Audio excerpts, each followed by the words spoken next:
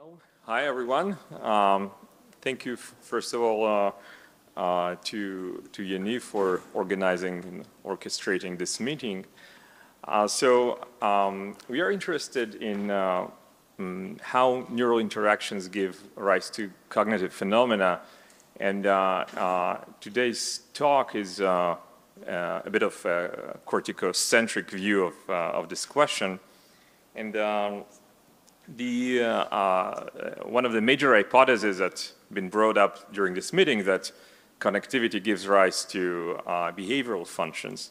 And we know quite a bit about the individual neurons, their biophysical properties and other properties. And we know quite a bit about the gross anatomy of the brain, the different connectivity patterns, and again, a lot of the experts in the field are here. But we don't know much about the structure of this local connectivity maps on the microcircuitry level. And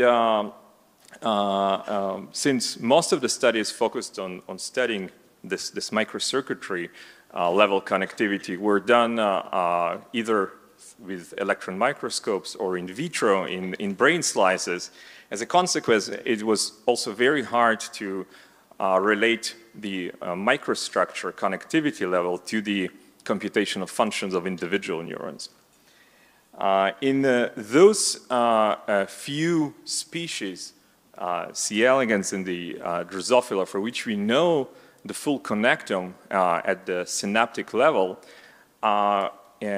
we again have this gap that we don't know oftentimes what the individual neurons are doing functionally. And I would argue that also if we would have the structural connectome for more for higher organisms, it would still be very hard to infer the function from the structure alone. And in fact, a recent work from Andrew Leifer's group in C. elegans showed that the connectome itself does not predict well the functional interactions.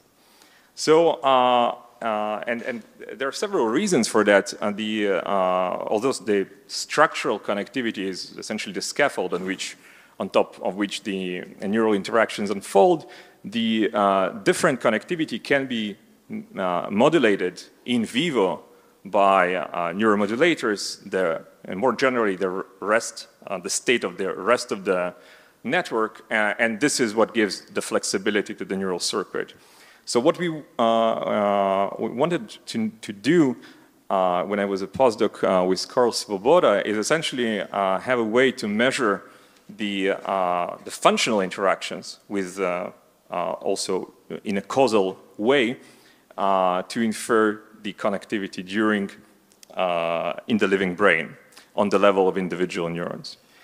And thanks to advancements in two-photon microscopy and optogenetics, we were building upon these developments to develop a tool to rapidly map causal interactions or effective connectivity between individual cells. So the idea is pretty simple. We stimulate optogenetically a neuron in vivo, and we look using calcium imaging at the responses of the rest of the neurons that we can see around the stimulated neuron.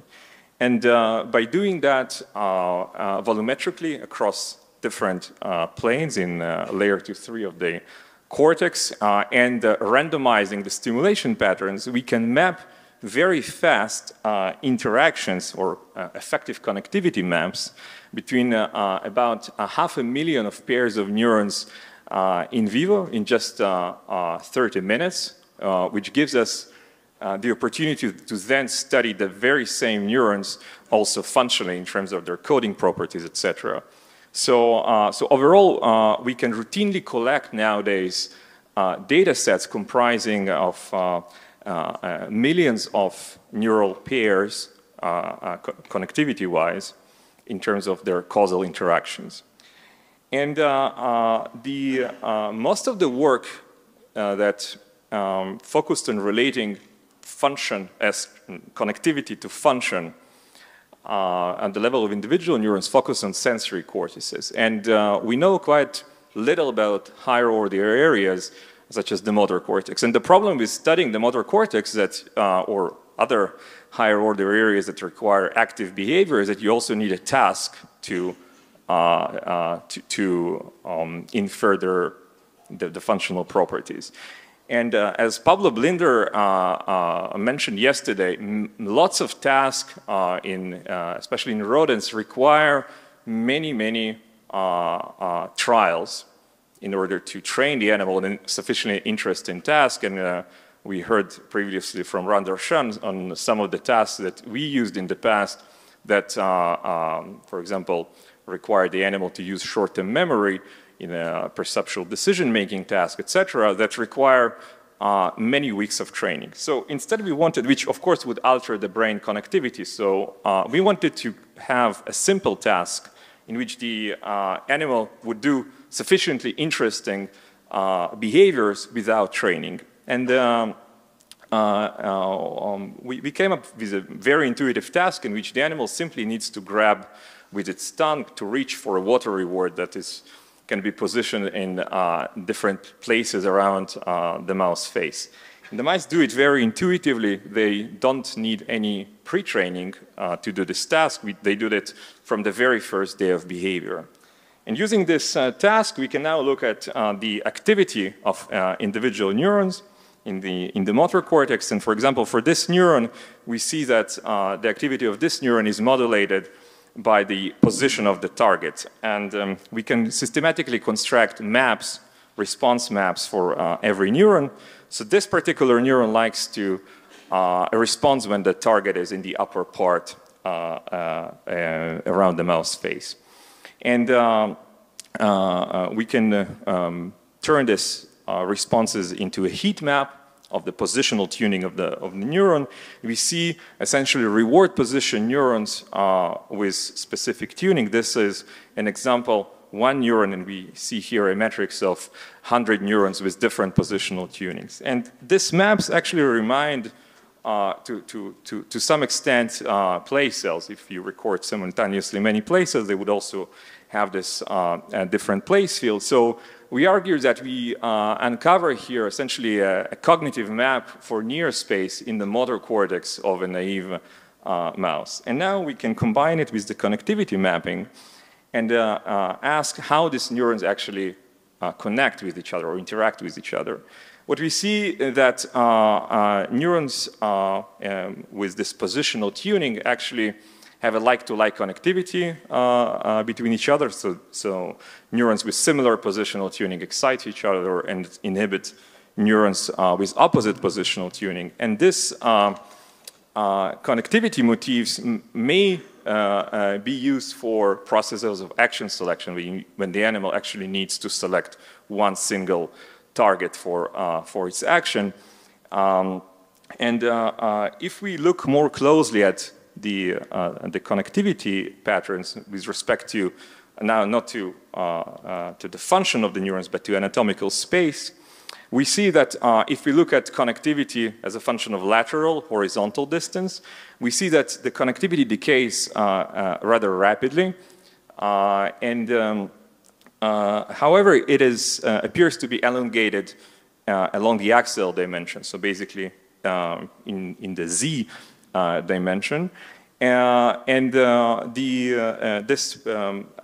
this excitation in the Z dimension basically reflects functional mini columns of excitation followed by inhibition further away laterally. So essentially we see a Mexican hat of excitation and inhibition over anatomical space. And this connectivity motif of like-to-like connectivity with respect to position is actually embedded within this Mexican hat of excitation and inhibition over the cortical surface. Now, these maps of connectivities that we see are pretty complex, and we can ask, are they random or not? And we see, in fact, that these connectivity maps are highly non-random, and while most of the neurons don't have many outgoing connections, there are some neurons in the tail of this distribution that have an surprisingly large number of outgoing connections. We refer to them as hubs. And these hubs neurons actually turn out to be less positionally tuned. So neurons with fewer connections have a sharp tuning. Neurons with more outgoing connections have a weak tuning.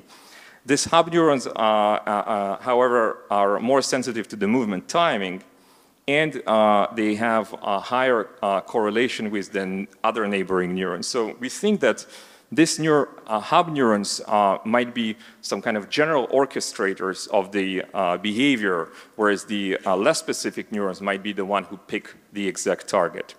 So in summary, we have a new method for effective connectivity mapping. We have a new behavior in naive mice that expose what we think of a cognitive map for reward position. We see that this reward position tuning have a like-to-like connectivity between them that follows a Mexican hat of excitation inhibition over anatomical space. And we see that different neurons that have a different network topology and topological function have different functional roles. So with that, I would like to thank my new lab here and my collaborators, and I'll be happy to take your questions. Thank you very much, Arseny. I see a question, right? It wasn't clear to me. So you have the map when there is during the behavior, and later on when you do the measurement of these correlations. So this is during behavior, or this is spontaneous? So clear to me. Yeah, so we are doing the connectivity mapping, effective connectivity mapping, just before the behavior, half an hour earlier. So we compare the map during during rest to the function of the neurons during behavior, but we can also do that during the actual behavior. So we match the tuning exposed by the behavior to the effective connectivity map measured during rest. Yeah. But the maps of functional connectivity measured by noise correlation inferred during the behavioral state or during rest are actually both equally well predicted by the effective connectivity done during rest. So we think that generalizes at least across this state that we probe when the mouse is under the microscope. Arseny over here. Yeah. So, lovely talk, thank you. I have a somewhat tangential question based on Dan Huber's previous findings. Do you know how the mice localize the lick port? How the mice, what? How they find the lick port. So in this task, we wanted to make it as simple as possible. So basically, the port appears in front of the mouse face. They can lick it, they can smell it, they can whisk it, they can potentially even see it. Really, the motivation was, here is the source of reward, just grab it. Now we are making some or planning to make some more complicated version of this where we would, basically the mice would require to use short-term memory to find the target. Yeah, but here we try to make it as simple as possible for them to make it more natural. All right, thank you very much. We need to move on. And thank you.